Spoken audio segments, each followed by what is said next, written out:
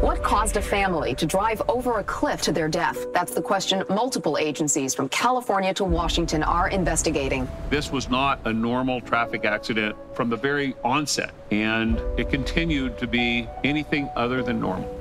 I remember when that hug image first appeared on media and how quickly it became viral. Devontae had a charisma and a power.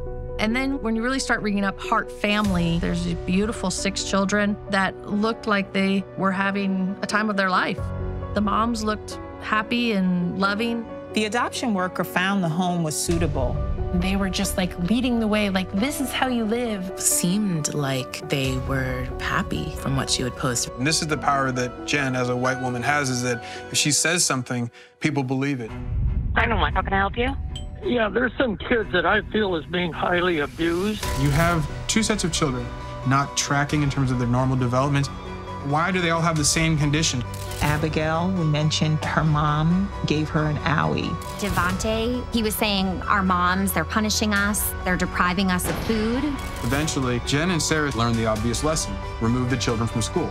Jen seemed to be this super mom, this champion of racial reconciliation. But in this case, when you start putting the totality of everything together, you know, something's rotten here. How can we be so close to something so awful and not even know?